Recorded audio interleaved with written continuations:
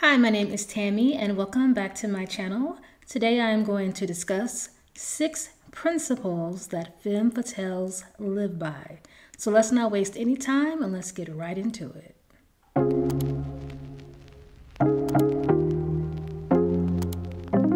So when we hear the phrase Femme Fatale, a lot of people go by what they see in the movies. The woman that is fatal to men, hence the name Femme Fatale. They think about them as man-eaters, being manipulative, hating men, wanting to take the man down, being seductive to get what they want. They can't be trusted. But for me, when I am speaking about a femme fatale, I'm speaking about the modern day femme fatale. I'm speaking about a woman who knows her power, who knows her strengths, who uses her strengths to her advantages, who understands and knows her self-worth and self-value. A woman who likes power, a woman who likes control, but not necessarily for bad reasons. It's all about protecting yourself and protecting your time and knowing who to relinquish your power to. They have rules and principles that they live by to help protect themselves. And today we are going to discuss 6 of those. So let's get into it. Number 1, learn to control your emotions. Master this. If you can't master this step, then we can't go any farther. We might as well just stop the video right here because none of the other steps matter. Controlling your emotions is by far the most powerful ability that a femme fatale has, and also the hardest. Being a modern femme fatale is all about stepping into your power, being your best self, honing your value, and protecting your self-worth.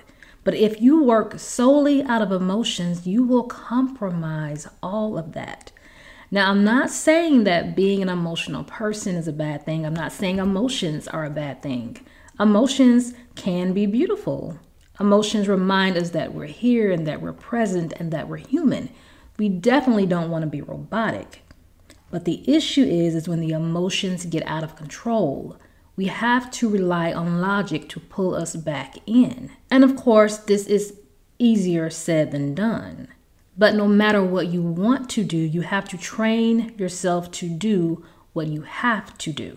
Femme fatales feel, but they don't allow feelings to overwhelm them because they understand that feelings can be temporary, unreliable, and a liability. Not being able to control your emotions can allow you to be or continue to be in bad situations, bad relationships, bad friendships when you know you don't need to be. Uncontrolled emotions allow you to think irrationally and sometimes act out in a way that makes things worse and not better. When you have uncontrolled emotions, you're not able to think as clearly or be as intact physically as if you were in a sound mind. That's why you hear a lot of times people say don't drive when you're emotional. So femme fatales have what I call an armor of protection. And the reason they have this because a lot of them have been in traumatic situations, have dealt with a lot of pain, a lot of loss, a lot of heartbreak, a lot of heartache. They know what it's like to go through emotional issues. They've lost many battles and many bouts with emotions. So they understand what it feels like to go into situations and not having on that armor. So they much rather have on a layer of protection. Femme fatales work so hard on their emotions because losing control can be embarrassing, and they don't want to give away their power prematurely or to the wrong person. Allowing the wrong person to see you vulnerable could cause them to take power over you in a bad way and use it to manipulate you. Now, this works both ways. This could work when you are having sad or mad or angry emotions towards someone, but it also can work when you're having positive or happy emotions towards someone. So, say, for example, you're dating someone Say you've been dating for about a month and it's going well. You have high hopes for the relationship. You think the person is promising. But remember, you've only been a month in. A femme fatale will, even though they feel excited, they would kind of hold back showing that emotion, because if indeed this is the wrong person for them, this person may have bad intentions for them and take those same emotions and spin it back on them, meaning they may feel like, okay, I got her right where I want her. She's really into me. Now I can take full control, and they can take that and use it to manipulate you. So they have to be very careful about this, and they have to go by a principle in which I call take what you have and hold. So what does it mean to take what you have and hold? Well, no matter how bad a person may have hurt your feelings, no matter how heartbroken you may be over a relationship, no matter even if a coworker sabotaged you out of a promotion, take what self-dignity and respect you have in that moment and just hold still. Because femme fatales understand that there is a time and a place in which the person that wronged them will come back and need them for something, or want to be back friends, or want to be back in a relationship. And in that moment is where she will be the most powerful. This is where femme fatales take center stage, and you will not see it coming. Now, if you ever get a femme fatale to this point, I can't help you. It goes down from there. Because think about it. If you truly wronged and truly hurt them, first of all, they already know that karma is coming your way. And they're going to use that as a springboard to set up the perfect opportunity to get you back. And you have to remember that they have been sitting in that pain, smiling through hurt feelings, controlling their emotions, letting it all just build up inside. So if you have wronged somebody, please apologize, because if she is a femme fatale, she will set the bait and the trap and eloquently watch as it clamps down on you. Number 2, love your flaws and never tell anyone your flaws truly. Now, this has 2 parts, so let's break down the first part, loving your flaws. Love your flaws. Love the skin that you're in. Femme fatales empower their flaws. They celebrate their flaws. Unlike some other women who think that their flaws maybe hinder them or weaken them, femme fatales use their flaws as an opportunity to stand out and to be unique. And they do this by bringing you to them. Now, what do I mean when I say bringing you to them? Well, they have a way of flipping the popular vote. So, for example, say the beauty standard is purple hair, blue eyes, a size 4. And the femme fatale has black hair, size 8, and brown eyes. So she's not the beauty standard right now. She's not the popular vote. But she doesn't let that get to her. So what she will do instead, she will wear clothes that flatter her body. She will wear colors that pop her skin tone, that pop the color of her hair. She will walk around the people that do fit the beauty standard with so much confidence and be so unbothered that the people that do fit the beauty standard will start to question themselves, and they will start to question, why don't I look like her?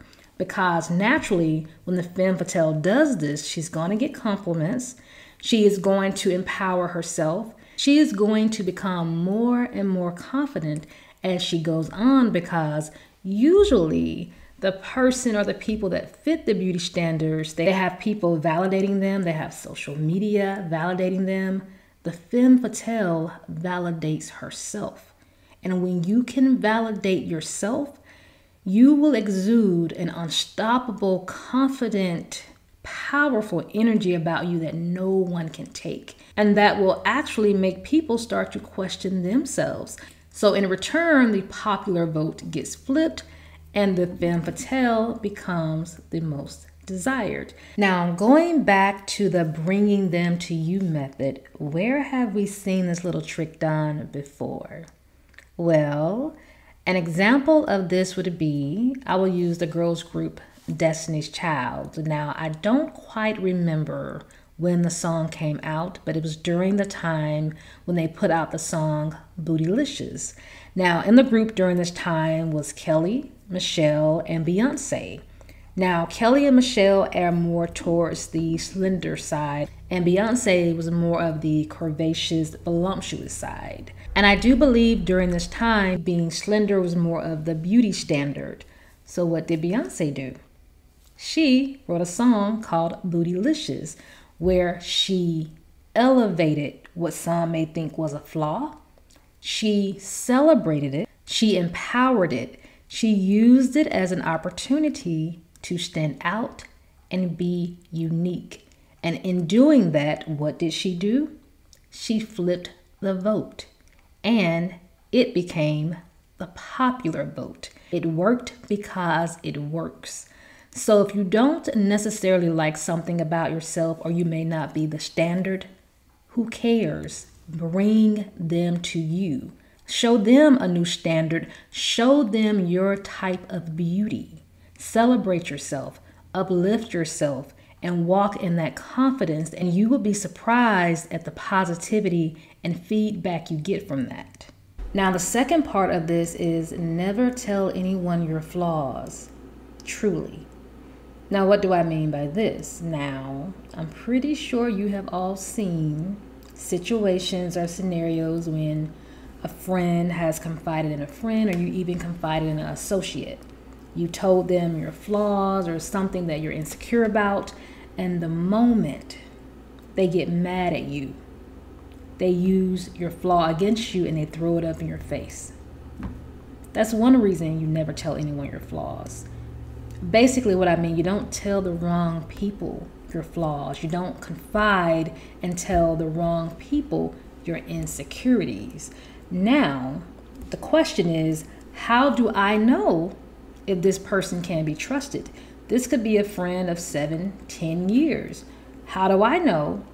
Or why shouldn't I be able to trust this friend with telling them my insecurities or my flaws?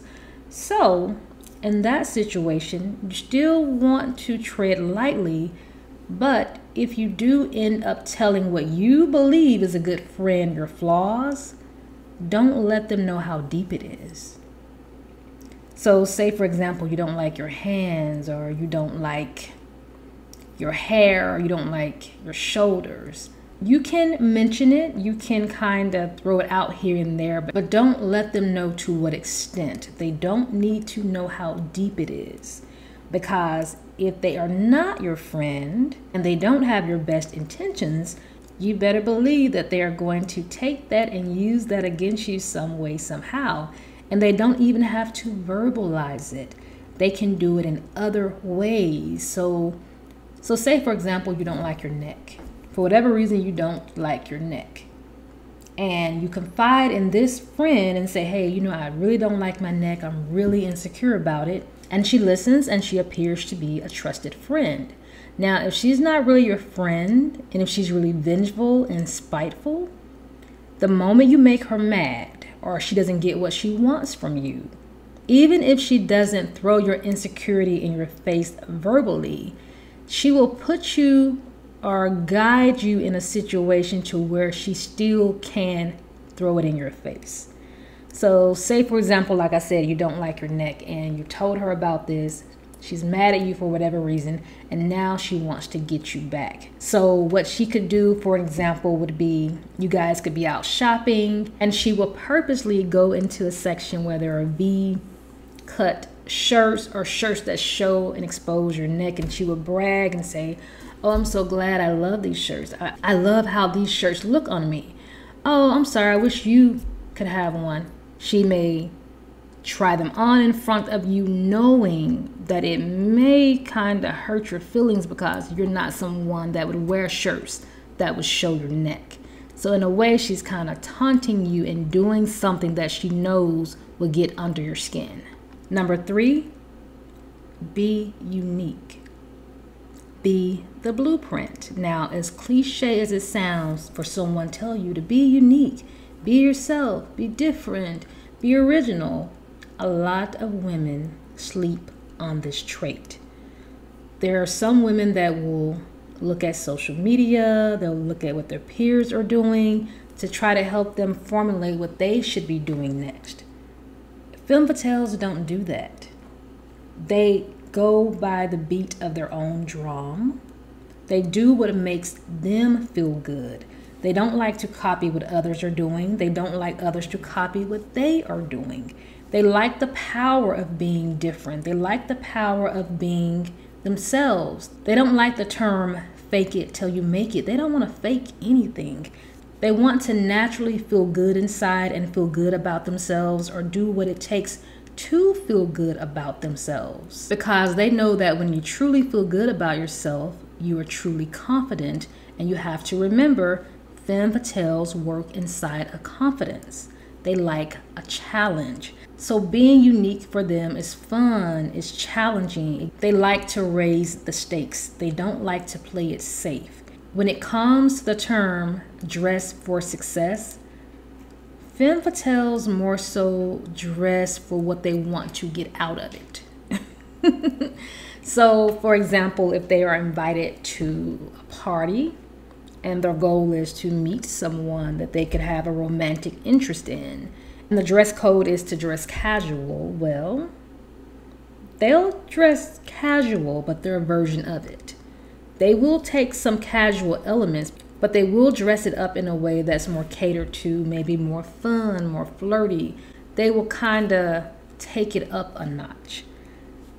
They don't get lazy when it comes to this. If everybody is wearing skirts or dresses, they may wear a pantsuit. If she's going to an all-white party where everyone is supposed to wear all white, she will wear all white, but she will have like a red purse. She is going to give herself the edge. She's going to push it a little bit further than the average. Now, for some women, this is extra work. This is extra energy. For a femme fatale, this kind of thing gives them energy. They like having opportunities where they can show their uniqueness, where they can stand out. These kind of things fuel them, and they like to be themselves. You have to remember, femme fatales like control. They like power. So if they get an opportunity to exude power or control or to show dominance, they will do that. Now, you have to understand that femme fatales are not only powerful because they understand feminine energy, they're powerful because they also understand masculine energy. So they know what men want to see. They know what stands out to men. They understand it.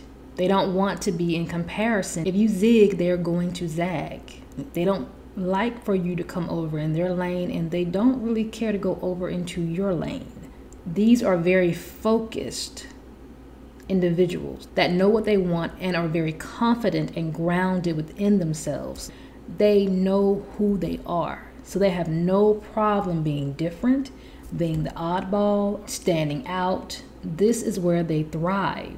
So an example of this would be, say she's at a party with her friends and there's this one guy there that everybody seems interested in, but he doesn't really seem interested in anyone. But all of the other women are fawning after him, watching him, they're kind of following him, they're kind of giving him attention. He kind of knows that they are into him. What the femme fatale will do, she will pay him dust.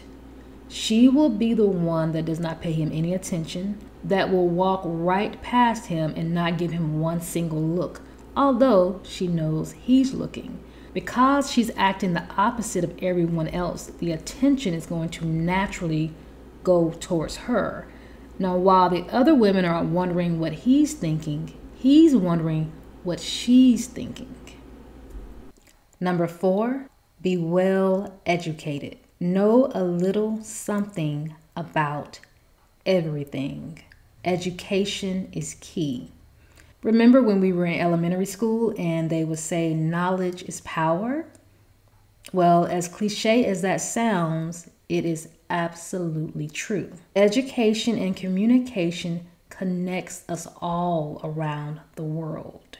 Education and communication is the one thing that allows us to connect to all different kinds of people. Now, as you know, femme fatales are known to be very beautiful and stunning, but they become even more beautiful and magnetizing when the intelligence matches. So just to give you an example of how powerful this can be, say you were at some kind of venue or an event where you are around all different types of people on all different levels. There are different groups from different backgrounds talking about different subjects. You have to be able to work the room. And one way to do that is knowing a little something about everything. Now, you don't have to be an expert, and there are going to be some things that you are an expert in and that you do know a lot about. But there are a lot of things that you may not know a lot about. So you want to be someone that reads, that brushes up on the latest news, latest trends. You want to read regular novels. You want to read self-help books. Anything that you can get your hands on that kind of gives you a little knowledge about different types of things. Because what happens is, if you're in one of those scenarios where you're around a lot of different type of people, you may find yourself with a group of people, say for example, they're talking about kayaking, and you have never kayaked a day in your life, but you've read about it. So when you're around this group and you're around these people, they're talking about kayaking. And I'm not saying just jump in there and just start spilling what you know to fit in. That's not going to work. What I'm saying is, if you're around this group and these people and they're talking about kayaking, wait patiently for an opening to insert what you know about kayaking. And before you know it, you're having a full-on conversation and you're able to add value to the conversation. You always want to be an asset in some way. You always want to be able to share something in some way. You want to be able to communicate and relate in some way. And if you need to, you want to be able to leave an impression. So if you can kind of dibble and dabble into different little things or take a mental note of different little things when you're in those settings, it's really going to pay off for you. Also, on top of that, what's even more intriguing and magnetizing is if you're in that conversation and they're talking about kayaking and you look like a person that's never kayaked in your life, but you surprise them. And then you start talking about what you know about kayaking, the different kind of boats that you can use, so forth and so forth. Do you know how attractive that is? Do you know how hypnotizing that is? It's the element of surprise, and it works every single time. And the way you create those kind of moments, you have to be smart, meaning strategic, and you have to have intelligence and knowledge of different things. You have to be able to speak to what you know about and the things that you don't know about. You still need to be able to contribute. And this adds to the level of intriguement. You're not only beautiful and stunning and desirable, you're on a whole nother level. You're also intelligent. You know how to speak. You know what to speak about. You know things that people didn't think you knew. And that within itself elevates you to a high level of desirability. Another reason femme fatales value education is because they don't like to get caught slipping. They like to know what they're getting themselves into. They do not like surprises. And if they don't know about something, they have no problem going to get a book, reading about it. They have no problem brushing up on it. They will learn how to work with you, navigate around you, or overtake you. Number 5, make an unlikely friend.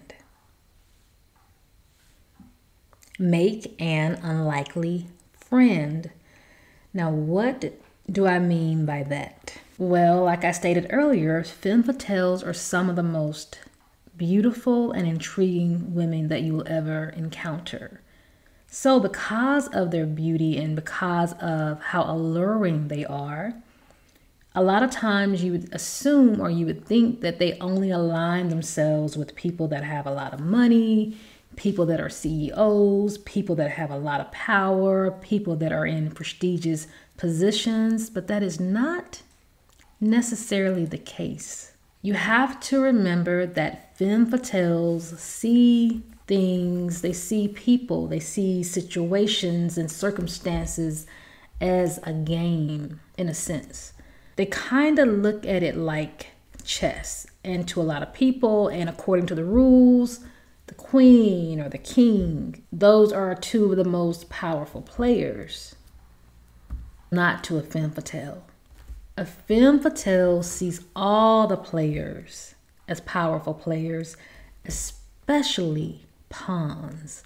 They love pawns because in the game of chess, there are many of them, and you can use them in many different ways. So, for example, let's just say this particular femme fatale, she is a ballerina. She's a ballet student. She goes to a studio and she rehearses every night. And let's just say the studio closes at 8 o'clock every night. But because she's driven, she really does want to be the best dancer there. She wants more time to be in the studio. She wants more time to hone her craft and to hone her gift. So the studio closing at 8 o'clock is not good enough for her. And let's just say some big recital is coming up and she wants to shine and she wants to be the number one. Well, who does she need to be in cahoots with? Not the CEO, because a lot of times when you work at these corporate jobs, you may see the CEO's face on an email, but you never get to meet them. You never get to see them. You would probably never have an opportunity to speak with them. So they're powerful, but how powerful are they to you? So in this situation with the ballerina, her best bet would be to befriend the person with the key. The person with the key is most likely going to be the janitor. It goes back to what I was saying. The femme fatale sees all the players and it's all equal playing ground, because what that janitor can do, they can put that key underneath the rug at night and allow that ballerina to get an extra practice time and tell her, when you're done, just put the key back under the rug. So in return, she gets extra practice time, and when it's time for the recital, she shines. That is just one example of making an unlikely friend. In that situation, the femme fatale would befriend the janitor. And it's not to say that femme fatales do everything strategically. They honor kindness. They like to be kind to people. They understand the power of kindness. They really do understand the phrase, treat the CEO the same as you would treat the janitor. They really get that because, like I said earlier, a lot of femme fatales became femme fatales because they were not treated kind. They were not shown the grace and the compassion, so they take and like kindness to a whole nother level. And because they understand the power of kindness, they understand the power of making an unlikely friend. And number 6, be observant and a great note taker. Femme fatales are great note takers. I'm not just talking about physically taking notes. I'm talking about mentally taking notes.